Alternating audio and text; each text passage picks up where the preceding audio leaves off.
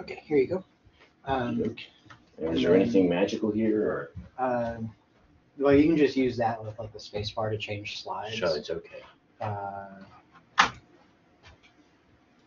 Okay. There we go. Okay, let me give you an introduction here.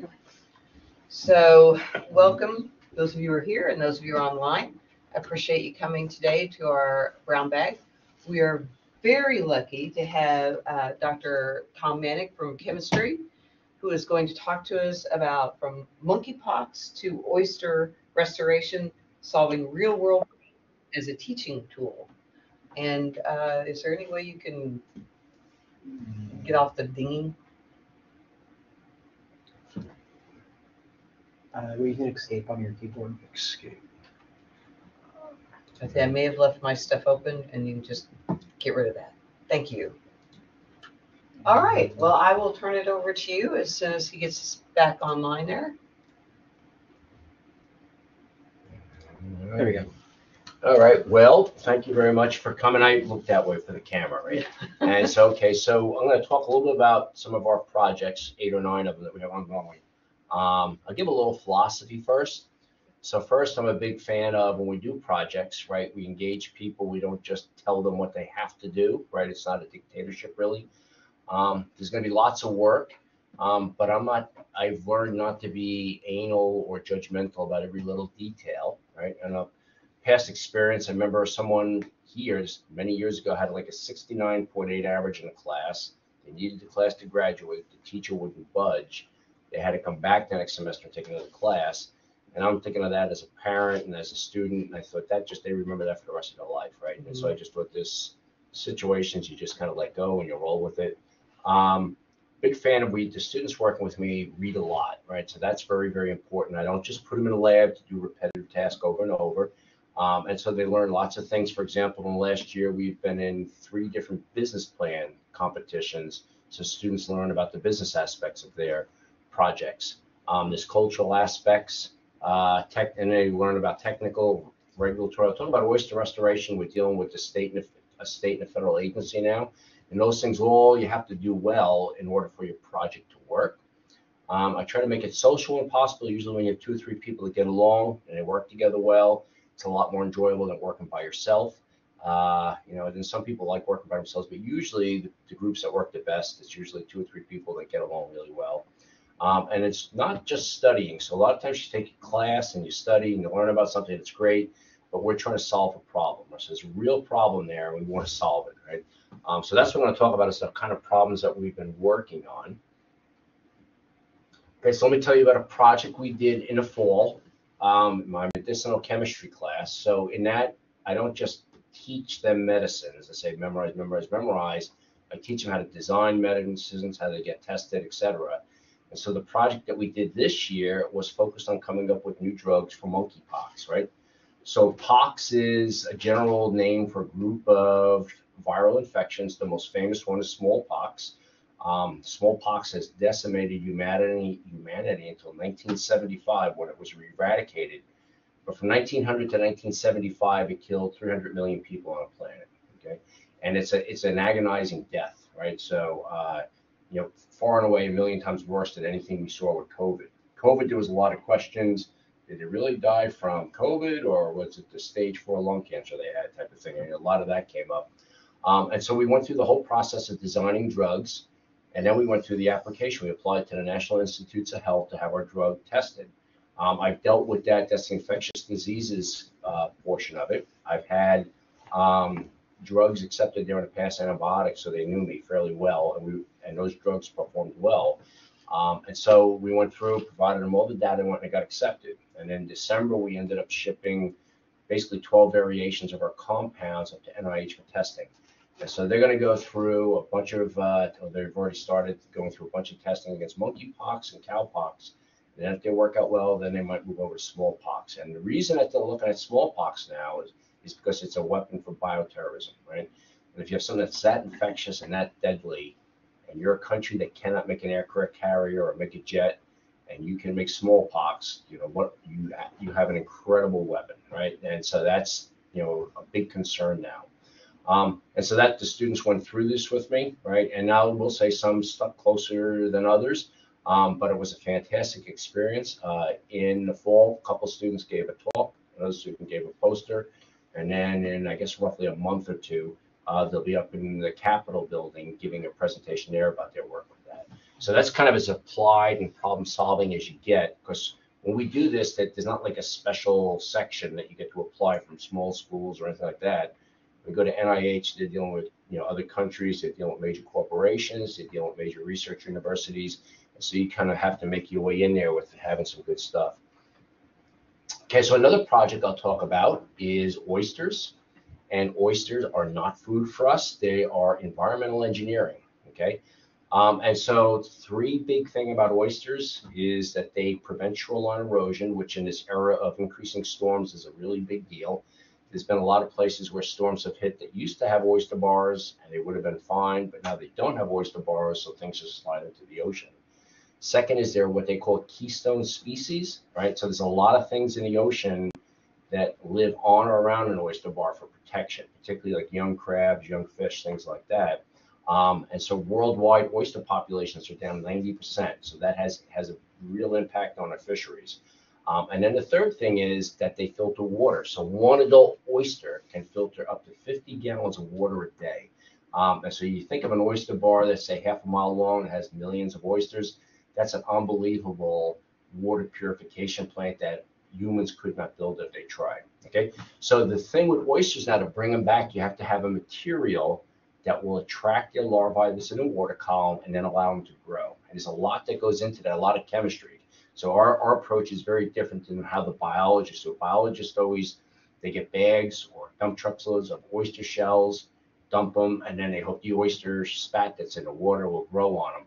The problem with that approach is that if you have to do, say, 10 miles, there's just not enough oyster shells out there, right? It's a very limited supply to use. Because once an oyster bar goes dormant, the reality is it gets covered with soot, with sinks, and then it's basically all gone, right? So you can't go out and get stuff. And so with this, we got approval. We went through, the students working with me in December, we got approval from the state of Florida to do an oyster bar as a demonstration on how our material works so other people can copy it. And right now it's up in front of the Army Corps of Engineers, right? So which is a national type thing. And just to give an example, the Chesapeake Bay, right, has Virginia and Maryland. Their oyster populations are down 99% than what they were 150 years ago.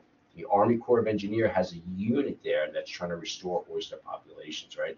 And so there's a lot of reasons for that that have to do with national defense, as well as people getting sick from bad water, declining real estate value, and which means declining taxes.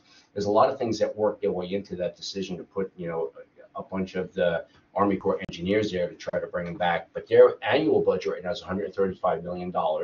And they project that they're going to spend up to $2 billion to try to bring the oysters there back. So it's not just like a small project. We want to demonstrate to kind of the big boys and see if they'll adapt our technology. So this is Paige Bland is a student that was in my 12-11 class last semester, and I announced to the class, hey, I'm going to do something with puzzles. If you're interested, stop by. That's my sophisticated recruiting tool. Paige was the only one that stopped by, so she's now on her, I guess you call it a publication, because there is an editor and then reviewers. So every time we submit one of these, we're doing all the Nobel Prizes from 1900 to 2020 in 10-year segments, right? And so the puzzles introduce students to what those different Nobel laureates won their prizes for in the sciences. And we also give some background on the history. And then about every 2 weeks, they publish one on their website that people worldwide use. The first one we put up had about 4,000 downloads, right? So it's mostly high school teachers, maybe college teachers that will use them in a class. And so that's, student involved, right? It's unique in a way that if you look at our clues, they're pretty chunky. There's, 3 or 4 facts in there rather than just like, 5 words that you might see like in the New York Times crossword. So it's there to teach. It's not just there to be kind of hard. And we actually kicked off these puzzles during COVID. If you see the one on the left, that was published, and we came up with, it has about 170 infectious diseases in it. A bunch of students, including Taylor, who's online right now, worked with me. We all did this by computer. Everyone was homebound type of thing. We came up with this unique type of puzzle, and they ended up publishing, and they got downloaded a whole bunch of times. And that whole thing, and that was worldwide. So that was designed to teach people about infectious diseases. So, and again, it has these clues that give you a lot of information about disease. So when you read the clue, you're learning something, and then you just have to find where it fits in. So, so we have been for roughly 20 years been developing a new type of cancer drug. We've had 22 of them start preclinical trials at the National Cancer Institute, right? And so this is just an example of a data set we get back, right? You can see it does 9 different types of cancer, from leukemia to breast cancer. And then it does a total of 60 cell lines and 5 concentrations at the 60 cell lines. So that one analysis, which was one phase for that particular drug, has about 300 experiments built into it, right? And it gives you an evaluation of your drug. And so the reason we're on number 22 is because a lot of our drugs have worked well. And so what makes this different? So most cancer drugs you take are poisons, right? The goal is to kill more cancer cells than healthy cells. What we do is we target the cancer cells. A cancer cell will use up to 15 times more energy than a healthy cell, right? So that means it consumes a lot more nutrients, and it also needs more building blocks because basically they live forever, right? So a cancer cell doesn't die off. It just keeps multiplying, multiplying, multiplying, right? And so what we do is we actually feed the cancer cell. We make it grow faster than it wants to, and then that makes it very susceptible to us putting the drug inside it, right? It's kind of like a Trojan horse effect, right? So they're so greedy, we're trying to take advantage of that greed rather than just kill, kill, kill. And then that way we can use a fraction of the dose that other cancer drugs have to use, right? And so this is where we have 3 drugs up there right now at NCI, which is part of NIH outside Washington. And then after that, we're going to write a proposal to narrow it down to just pancreatic cancer, because there's nothing out there for pancreatic cancer, right? So this is a different type of cancer drug, different mindset. We can make them here, but we also collaborate a lot. So that's a critical point, right? So we've done a lot of analysis with UGA and Texas A&M and the National Magnet Lab. So we always have collaborators involved in this, okay? And I will point out what's really good about this. If you go through and spend a lot of time in the literature for drug development, companies, research teams are getting nailed from time to time because they fabricated data. Why are they fabricating data? Because there's a lot of money to be made at pharmaceuticals, right? And so they wax this piece of data gets lost, things like that. We have an independent government agency that's the gold standard doing all our evaluation. So no one can ever say, well, you made that up, or even think that, because it's independent. And a lot of people won't do the independent thing. They just want to do it themselves. Yes? Have you ever heard of DIPG? DIPG? No. It's a type of cancer. It's a brain cancer. No. I will say this, when we do this, just because that's a good question in a way. So I don't study like the cancer itself, right? Mm-hmm. Everything we do is we make a molecule that will attack some molecule inside the cancer cell. So that's our whole thing. It's kind of like, we want to attack that. Now, how do we get there? So we're by no means doctors. If you went through and said there's 6 different types of carcinomas that can happen on your throat, I would not know them. Mm-hmm. But if you ask me to look at a carcinoma cell and say, how would you attack that on a molecular level, that's what you end up doing. Oh, okay. So it's a difference. So there's the healthcare part, and then there's making a chemical that would kill it part. So kind of 2 different things. Okay. So, all right. So let me talk about this a little bit. So I do this thing. I did it in 1211 with the class. I've done it for years. And I call it, like when you do it in 1211, it's GPS. So I give everybody, if they want to do it for extra credit, I give them a GPS coordinate, and they have to go there and answer questions. And a simple analogy would be, like if I gave them a GPS coordinate, went to somewhere that has some woods and a creek, and there's a place on campus like this. And so what they would have to do is first is download an app or use an app that they already have that will identify a total of 10 plants and/or bugs and/or fish creatures that are in that ecosystem, identify them. Then they have to, like for example, the tree, they have to write out the structure of cellulose, right? A lot of people know trees and they know the cellulose, but they don't know anything about the chemistry. Then they'd have to write out the the molecules called terpenes that that pine tree uses to defend itself against algae and fungi and squirrels eating it and who knows what, and what's that chemical defense. then they'd have to go to the creek and they'd have to do some stuff there, right? So maybe part of the creek is they'd have to draw a map from the point you're at right there to how do they get to how do they get to the Gulf of Mexico by water, right? So a lot of people are map illiterate, right? Or their geography skills are really weak. So if nothing else, they'll spend 10 minutes, 20 minutes drawing, looking at a map and then drawing out a map how you get from that point, say next to the PE Center, down to the Gulf of Mexico, where the Swanee River hits the Gulf, right? So they go through all these little towns, they go past all these massive farms. There's a bunch of other rivers that join in. There's springs that they have to identify. And so it kind of gives them a little geography, right? So there's a lot of geography literacy now, right? And I know that because I've done things with maps, not in chemistry, but in my environmental chem. I give them a map and I say identify the states, and like you'll see Texas identified as Florida, and Florida identified as Alaska because it's off in a corner by itself. And then someone will tell me Alaska is an island because it's always in a box by itself. I mean, it's just a lot of things that come up with geography literacy. And so that's not going to cure it, but at least it makes me feel a little less guilty. We also do tours at Key West with that. I've taken classes down at Florida Keys where we do marine science stuff for a week, stay in tents. And one of the ways is we go into Key West for a day. I don't want students just roaming around Key West for a day because bad things can happen, especially if they're into the night. And so they have this GPS tour where they have to hit 10 different spots and do the same type of thing. But this is more, it ends up being a little chemical, a lot cultural. So they'll go say to Ernest Hemingway's house. They have to go into Ernest Hemingway's house, take the picture with the cats, take their picture with this, with that. Then they have to answer some question about famous Ernest Hemingway books. Then they have to answer some question about Ernest Hemingway's time in Cuba. Maybe a couple of questions about Old Man and the Sea. I think it's his best book, but who knows? And so now they know something about Ernest Hemingway. They'll leave there. They'll go to the turtle. There's a turtle museum. They have to answer questions about the chemical composition of a turtle's shell. Where does this type of turtle lay all its eggs? What's its time of year? And then something about the aspect of how they used to hunt turtles, right? And so they tour and they go to say U.S. Maine has a memorial. What's the U.S. Maine? Where did it happen? How many men were killed? What was the politics? So as they go around Key West, rather than hitting bars and T-shirt shops and and whatnot, middle-aged drunk men, all that, the whole thing. Now they had to hit like these 10 spots, so they get the whole tour in, but they're having a lot of fun on it, right? The other thing I'll do with them is we go out in a boat, right? We'll go out on a catamaran. We don't have a boat. We go out with somebody, and they'll spend half a day on a coral reef, right? So for a lot of the students, it's the first time in the ocean, first time in a boat on the ocean, first time on a coral reef. I'll usually have 3 or 4 little GoPro cameras with me so everybody can take pictures, and they get pictures of this and that. And so that ends up being just an incredible experience that you could never do in a classroom with a PowerPoint slide, right? And so that GPS thing, and its term is NDD, Nature Deficit Disorder, right? There's a lot of issues that people have when they don't spend enough time outside, right? And it's kind of very well documented, well understood, but still a lot of people spend a lot of time inside in front of screens, right? And that impacts you mentally and intellectually over time.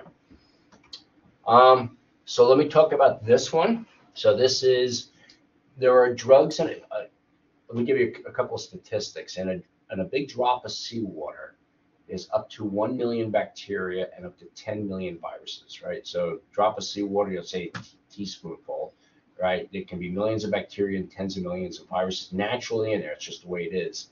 Those bacteria have to defend themselves against that viruses as well as other things in the ocean. So they emit chemicals. That's how they do it. They can't punch you. They can't kick you. They can't bite you. They emit a chemical defense system to keep everything away from them. What we do is, now what people will have done in the past is they would go to, say, a coral, or they would go to a jellyfish, or they would go to some other sessile invertebrate, take it back to the lab, extract it, see what drugs are there, and then trying to grow them. What we're doing is we're doing this as a discovery process and as a production process where we actually grow bacteria in the ocean, and then we harvest it and bring it back to the lab, right? So we don't decimate anything. We don't have to be near a coral reef. I mean, we don't have to be near, where there's a whole bunch of sponges. Sponges are great forms of, chemical diversity, lots of drugs in them. That's why lots of things don't eat the sponges. And we can go places that you can't go with that traditional way. Another thing that comes out, that there's billions, if not trillions, of species of bacteria in the ocean, right? Unbelievably diverse. So we can go to the, although we never will, but you could technically take our technique to the bottom of the Mariner's Trench and figure out what marine bacteria are there, and then grow them out there and then harvest the drugs. There's another rule with marine bacteria, and what they call the 99.9% rule, that 99.9% of the marine bacteria cannot be grown in the lab, right? So you can't grow them in the lab, so you have to grow them in the ocean. And so that's our technique that we've been developing also for a long time. Our target has been bryostatin. So bryostatin has efficacy against Alzheimer's, multiple sclerosis, Fragile X, anti-cancer activity, and it's used as and it has efficacy against HIV, a viral infection.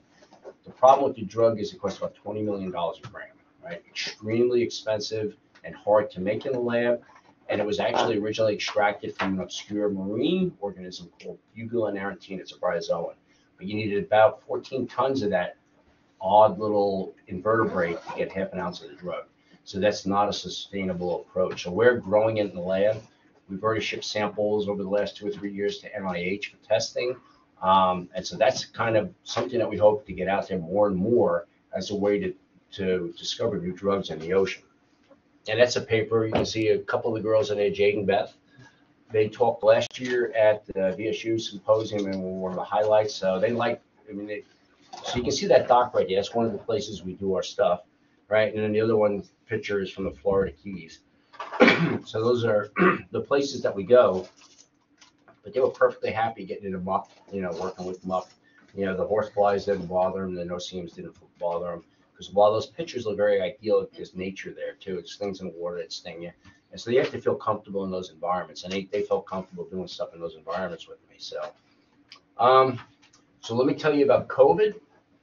The board right there, right, is during COVID, we were working on TB to be inhaled, right, tuberculosis. TB is bacteria in your lungs, and it slowly dissolves your lungs. So TB and smallpox are the two great killers in the history of humanity. TB has killed 1 in 7 people in the history of the world. Okay, it's very easily transmittable, right? If you're on a subway like in New York or Washington and you sneeze and you have TB, you can infect up to 40 people from that one sneeze, right? So it's also a concern as a bioterrorism weapon. But the regular TB isn't so bad. It's when you get drug-resistant TB now that's really bad because they cannot treat that at all. So we were working on TB then, and then when COVID came out, we switched to COVID. And in a nutshell, I won't go through all the details, but we ended up publishing a couple of papers on what we were doing. And you can see that one up there. That's one of our papers was posted on the World Health Organization COVID page, right? A doctor in Mississippi picked up our treatment and used it on 83 patients that were very sick, in the ICU, on ventilators type of thing. And it had 200 controls, and it outperformed all the drugs out there. So we ended up applying to the FDA. So we had an FDA application that some students helped me with, right? And that ended up being about 400 pages total, the application, right? So a lot of detail was required. And they turned us down because we didn't have basically enough money to start a clinical trial. So those clinical trials cost tens of millions of dollars. So we went back to them and asked them to pay for it, and they said no. So, which wasn't an odd comment. It wasn't obnoxious. They have a thing called U.S. Care. It's a program that helps pay for medical emergencies, and we tried to get them to do that. So, and one of their arguments that came out of our discussions with them was that we would have a hard time getting a patent on what we're doing, so a big company would not pick it up. So even though it worked on people, the whole intellectual property thing played a great role. So all right, so this is something we call the shell game. It's a game that we invented that you use shells, right? And it's a simple game to play, but what I found over the years, maybe not everybody, a lot of people like playing with shells. They like looking at them, like, holding them. We found out with little kids, we found out with older people. And so last semester, we started doing something with a 4th grade class, Salis Mahone, where they used a shell game in terms of helping them learn a lot of math, right? So there's these little math games that we play with it, right? Little kids love shells. And even I have so many shells on my back porch, like buckets full, the orange buckets from Home Depot full of shells, that, when little kids leave, we give them some shells to take home and play with, right? So it's a lot of kids like that stuff. We've also done it with, so you see on the left, I have 4 students with me, and we were at a local facility that has patients with dementia and Alzheimer's disease. early stages, and this was a game, we're still doing it. We play games with them, and they like the shells too, a lot more than I'd call PCC, plastic crap from China, right? You're not allowed to say that, but that whole plastic pieces, plastic everything, I just would rather have a shell that came off a local beach than, a piece of plastic that came halfway around the world. And so a lot of these, when you sit around with them, you start doing this, they start telling you stories. Oh, I remember when I was 20 years old and I went fishing with my friend and blah, blah, blah. And other ones, oh, I remember we used to clean conch and blah, blah, blah, blah. You get a lot of the stories that come along with it too. You don't get stories with little pieces of plastic that were manufactured, some faraway place. And so we still do that. We play the game. And so it's a memory game, right? You want to jog people's memory basically. And that slows down any kind of, the dementia, Alzheimer's type thing. It slows it down quite a bit. And so the students like doing it. And I think, the show game was great, but I think just having the older people having to talk to some of the younger people is probably just as stimulating also. So, and so we were there the last time we were there about 2.5 hours, right? And it wasn't forced, it just kind of flowed. And I have another student group that's going to go back pretty soon too, probably in the next week or two. So, but that's a game. We've done lots of other games. That one just happened to be a little neater than some of the others. Last year, I had 2 students pitch a novel chemistry game we developed to investors in Atlanta, and there was some interest there. But then one of the students transferred to Georgia Tech. The other one wanted to concentrate on pre-med, so it kind of fell. But the game market, this is where with doing the market analysis comes in. The game market in the United States is $26 million a year. I'm sorry, $26 billion a year, right? So it's a big market. And with homeschooling growing more and more, particularly after the pandemic, that there's educational games are, on a really rapid rise, right? And so we're at the right time, right place, but the students that were working on thought that, there were other things that they wanted to concentrate on. So, and that is it. I will point, Taylor, are you still out there? Maybe exit or escape. Still here. Oh, okay. So Taylor, why don't you did work with me for quite a while. Why don't you talk a little bit about what your project was? Maybe throw in like a little bit about the NSF and the other students and et cetera. Yeah, sure. Can y'all hear me okay? I had to move locations. So I kind of did a 2-part of some of the things that Dr. Manning mentioned. So one thing was kind of looking at the cancer drugs. And in the case that I did, I was looking at those cancer drugs in relation to lung cancer specifically. And on top of that, utilizing the method of inhalation, like Dr. Manning mentioned, with kind of like with the COVID and tuberculosis drugs. So it's kind of a 2-part there, looking at what benefit using that Trojan horse effect with those drugs would have on top of using it as a direct treatment for lung cancer. So the general idea was that with lung cancer, since especially in the early stages, if the cancer is localized to the lungs, if we're administering this drug that's going to be going systemically, you're going to have much higher side effects due to that systemic effect of the drug. So it was kind of looking at if we utilize it specifically to the lungs, hitting the area where the cancer is, you would kind of be able to diminish some of those effects. So Taylor she's in med school right now. She's sitting at lunch. And what do you call it? She got a master's degree in biomedical science, right? And so that a lot of her Yes. thesis was done here. So, and she tell me about the NSF Corps program real quick. Yeah, so I think we did it this during the summertime. So it was a program through the National Science Foundation, and it was sort of a program that was established so students could explore what it would take to develop some sort of novel drug or application, and what it would take to sort of bring that to market. So we were able to talk to different experts in the field and see sort of, where is the research leading people, what is something that's needed, and, if you were to develop this thing, is there a chance that it could be possibly brought to market? Because of course it would depend on demand and, what the research is kind of telling you. So we were able to talk with different drug development companies, a few experts at different universities, and then cancer doctors as well through that program. So what you have now, a lot of funding agencies won't just fund research by itself, or you just like work on one specific thing. They want you to show that there's a need for it in society, that you're solving some problems. And they also want to show that not just that you're telling them that's what it does, they want them for you to go out and meet lots of people that work in that field and see what they actually need, not what you think they need, because they can be completely different answers, right? And so when Taylor did this, right, we found out lung cancer, if you have diagnosed with lung cancer, 80% chance that you'll pass away in the next 4 to 5 years. So there are lots of drugs out there, but they don't work very well. And they also, like, we were doing work with inhalation in terms of direct application as opposed to taking an IV or a tablet. And that would reduce the the amount of drug you had to take by about 95%, the direct contact, which would reduce side effects. So Taylor's one, and she worked with 2 students. Ironically, one of them, who's also named as Taylor, just got into med school at Mercer, right? And so a lot of the students that do, and then Kiana's applying to dental school. So a lot of the students that work on this is kind of like a bridge to, what they want to do for the rest of their life. It's not just like a random thing. So, Taylor, any other comments?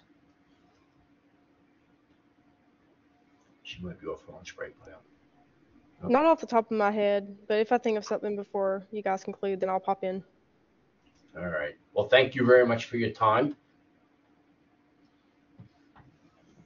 Do we have some questions?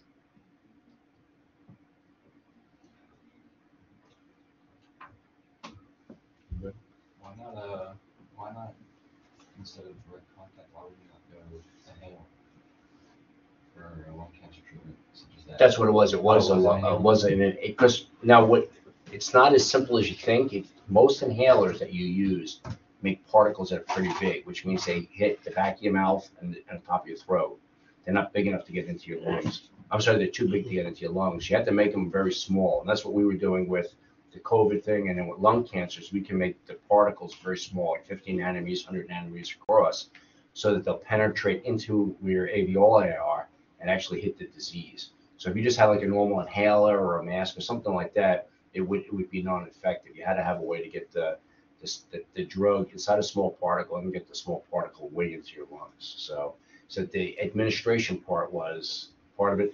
When we talked to oncologists that dealt with lung cancers quite a bit, they were concerned because a lot of drugs are pretty nasty molecules. And if you just did a normal inhaler, it would actually attack your teeth, your tongue, your upper throat. I mean, and it would be like inhaling Clorox or something in some cases.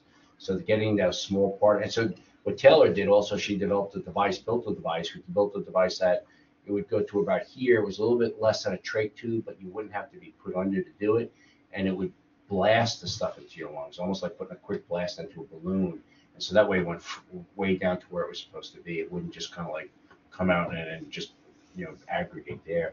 So she had a working model for that. And we had a donation from a company in Germany of a special device that would make the small particles that we wanted to make too. So. Yes. And I can add to that a little bit too. It was pretty fun to actually work with a vaporizer, and a little bit of what I did was I did preliminary testing using just like a vape pen, because the vape pen sort of does the same thing that larger one does, just kind of on a smaller scale. So instead of like an inhaler, just kind of injecting particles, it's using convection and conduction. So those 2 principles allow you to get a smaller particle size so that when you are inhaling it, you're making sure that it gets down to the lowest levels of the lung. So it's a lot of fun to be able to do that and to work with a vaporizer.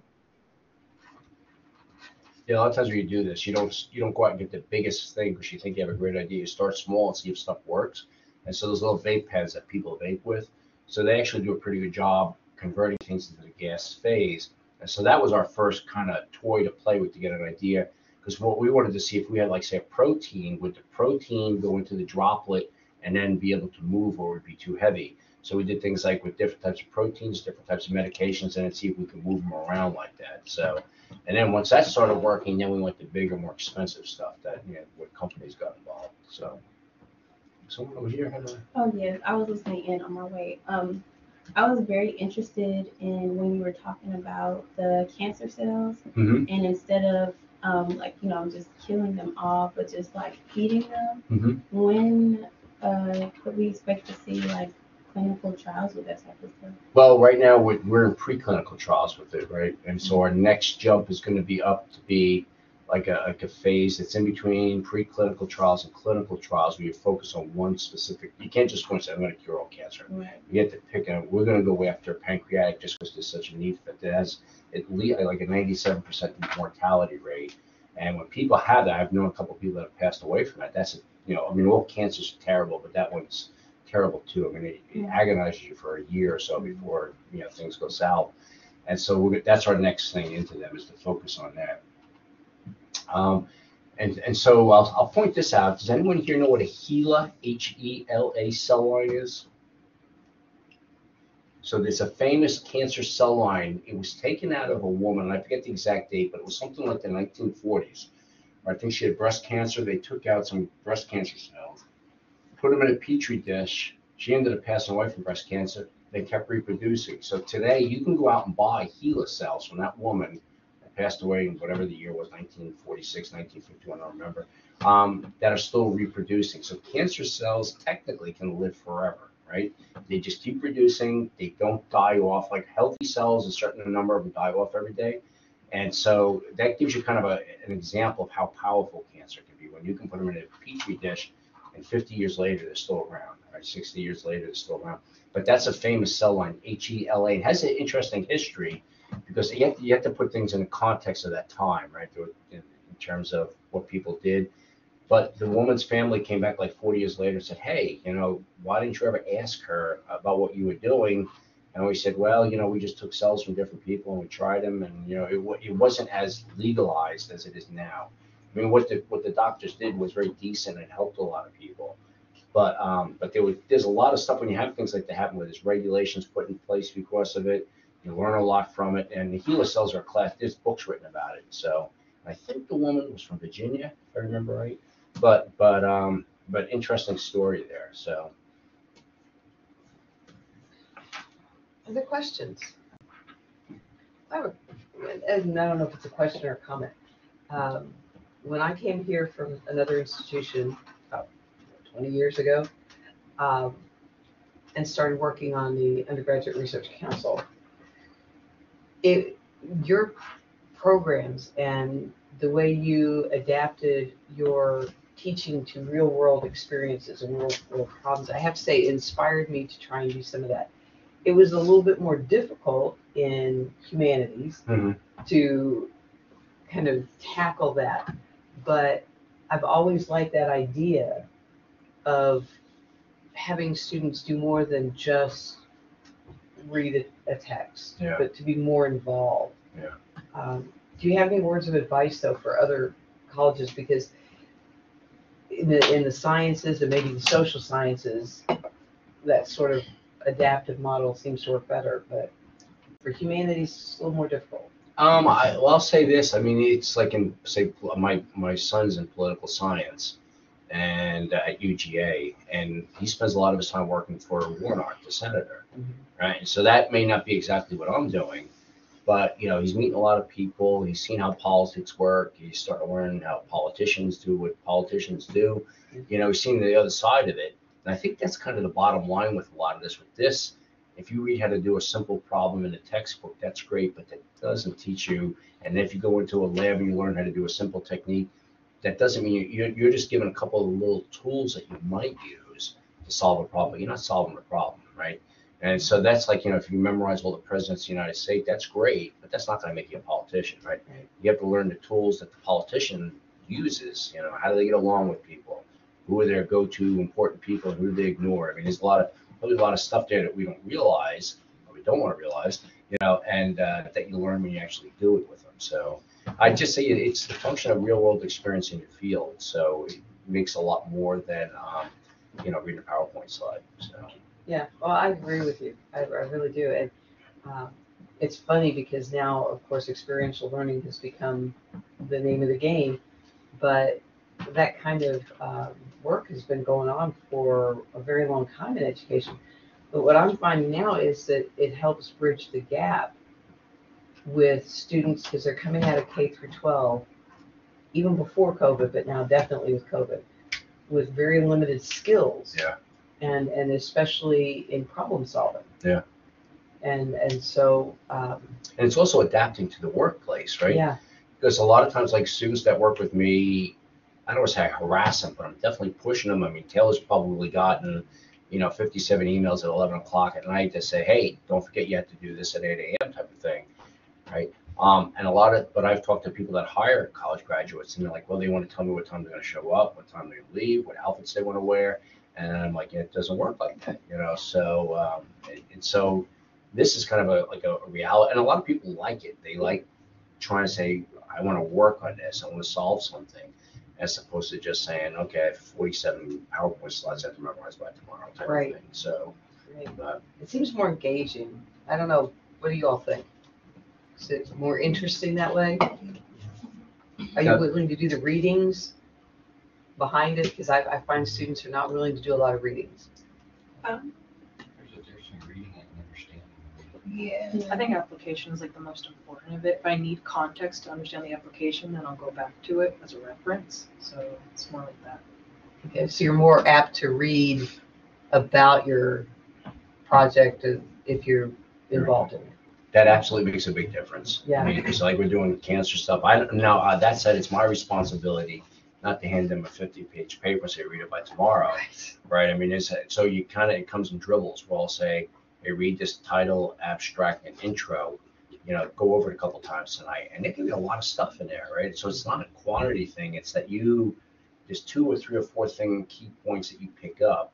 And then you don't do it for 12 hours a day. I mean, but it becomes part of your lingo where you're looking at this and looking at that.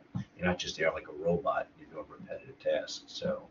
Yeah, I've especially had success, like right now I'm doing social and political philosophy.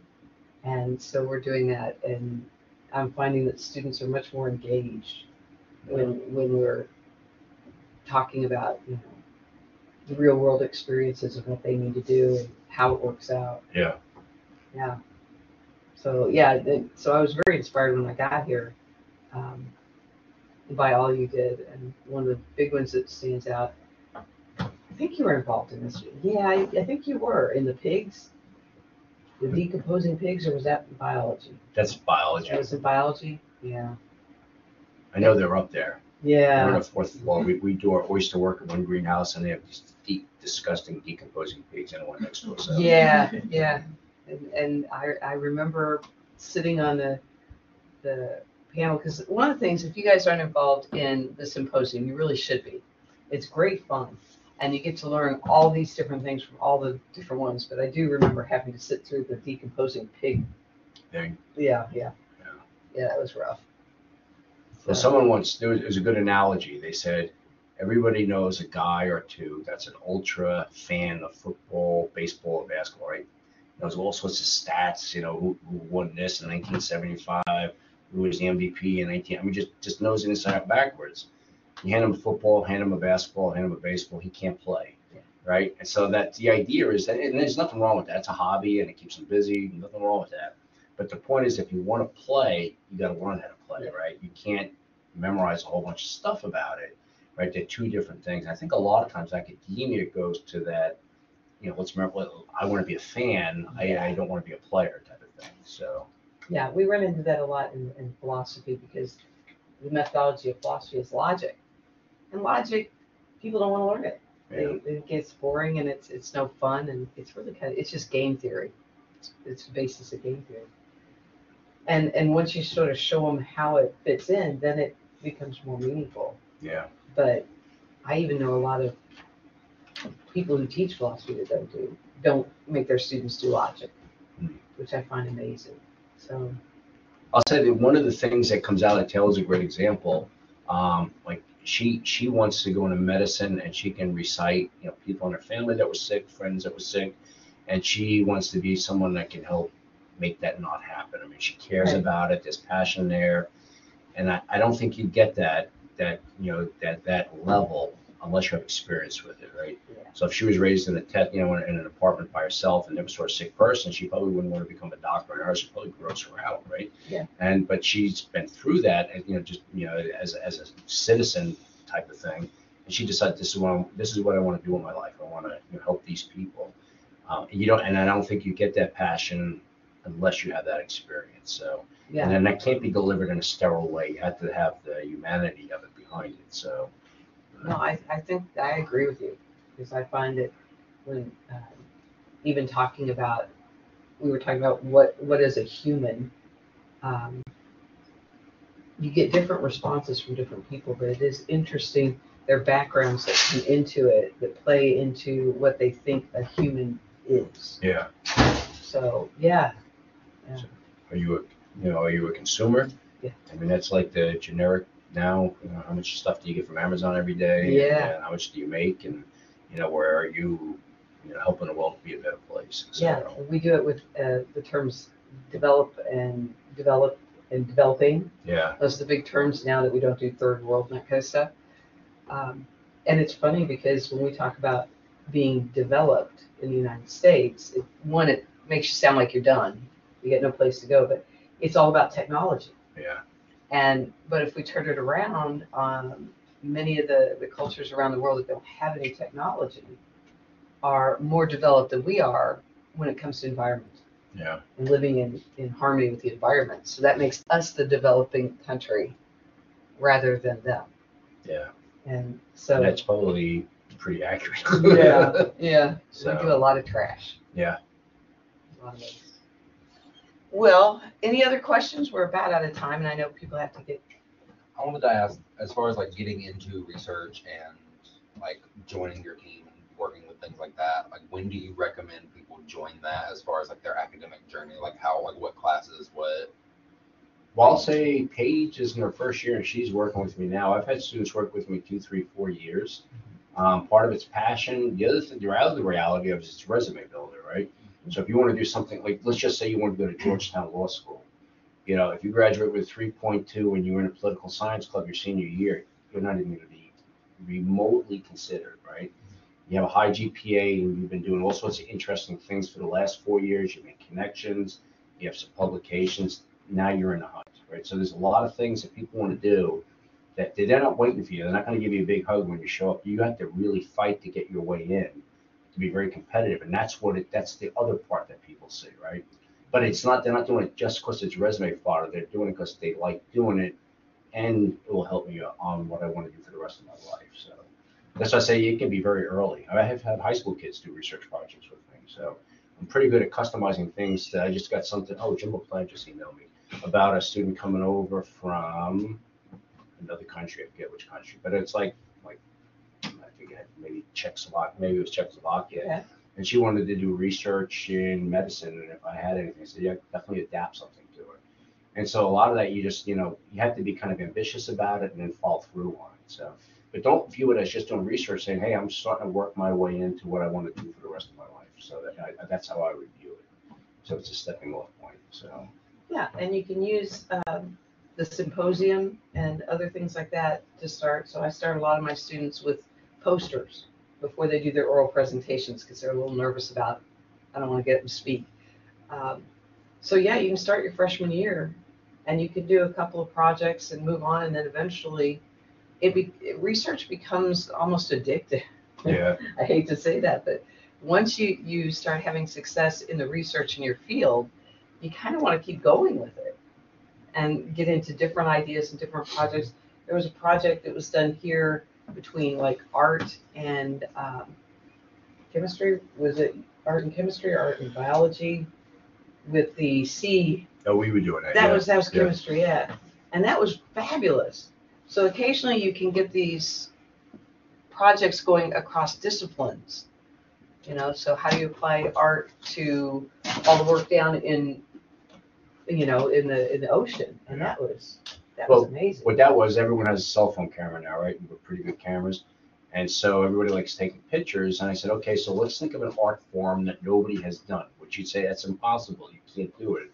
And I said, yes, we can. And so we go down to the Florida Keys. We're in all these little pools of water that have all this little teeming life. I said, what we're going to do is we're going to make the little invertebrates that live in here into an art form, right? I'm going to take pictures. And when you zoom in, you start seeing some of the structure there. It's really neat. and you don't even know that you're looking at a little kabuka, whatever the heck it is. I don't know what most of them are. I mean, that's the biologist black name world. So I just, this little thing, make sure it doesn't sting you. And so they take pictures, and we have all these, you see them up on the third floor, some of them, these different pictures. But the students really got into that. There was a handful of students like, wow, you think anyone will buy this? I'm like, probably, but probably not. But, because there's so much stuff out there. But it was something that, from a science point of view, that I picked up on was, wow, they spend a lot of time, just spend 3 hours in that little pool of water taking pictures of all the little creatures that live there, trying to identify them, and they were all really into it. It wasn't like I was forcing them to stay there. And so that ended up being a really good learning experience too. So, but there's a lot of odd things you can come up with if you're creative. So like they say with Amazon, no one knew they needed Amazon until Amazon showed up, right? Yeah. No one was saying we need a big company to take our stuff home for us, that kind of thing. Until they showed up. Now you're like, how do we possibly do without it? So you have to find that thing. If you're looking for like a unique idea, you have to find that thing that nobody knows they need, but they really do need. And Amazon's that classic business example. So I'm still waiting for a student. I've been trying to sell a student on crossing over between indigenous science on natural geometry and projects like the camera one, because there's a lot of natural science done in indigenous groups that is and was far more advanced earlier on than what we had in the West. But a lot of it gets discounted because of it. And so I'm still waiting to talk to a few students, and hopefully some of them will eventually pop up. Yeah. Yeah. And that's it. You talk to your professors, see what interests you, see what they're willing to help with. But you do have to get out there and do most of the legwork in terms of finding your projects. And then we'll help you. And I showed you, everyone knows about healthcare to some extent, but I showed you a picture of the docks there. So there's some people that just love that, right? And they love that we're doing, it's like an exploratory thing. They're in the water. Yeah, I don't care that there's a shark nearby. I don't care if I get bit by a stingray, who knows what. They just like being there, and I can't teach that, right? That's just something that maybe their mom and dad took them to the beach all the time, or little, who knows what. And then there's other people that don't want to come within 10 feet of the water, right? And so I don't push them off the end of the dock because it's funny. I just say, well, if you really don't want to be here, let's find something else for you. So you try to find a thing that you just naturally say, that's something I want to do. Right? It's, if you have to force yourself to do it, it's probably not going to work out. You're probably going to end up just after a while, I'm not going to come in today, I'm not going to come in tomorrow. Yeah, I'll just go to the gym and play basketball, who knows what, and next thing you know, it's all over. So thanks a lot, Taylor. Oh, bye, Taylor. Well, Yeah, they should. also, they have a class in this classroom. Oh, okay. Then we better get going. Going to, Classroom at 1. Thank you all for being here. Thank you, everybody online. It was good to see you. Thank you for talking to us. Well, thank As you for always, having me. very inspiring. Yeah. And for those of you who want it, this is going to be up online. It's been recorded, so